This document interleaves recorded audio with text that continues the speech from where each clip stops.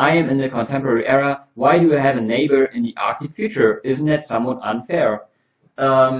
Yeah, that sounds like it's a bit unbalanced. And actually, that's also not what we want to do with the neighborhoods, because as far as I understand, we want players that are kind of with a similar progress in these Yes, neighborhoods. so they can help each other even through trades Yeah. and relevant great buildings to each other.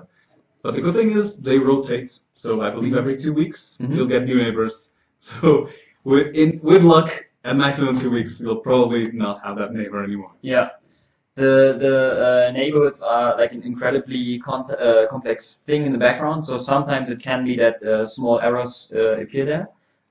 If you feel like it's something that's really harming your game, feel free also to contact our support, or sometimes also players end up in neighborhoods that are empty or something like this. Feel free to talk to our support, and they might be able to help you there.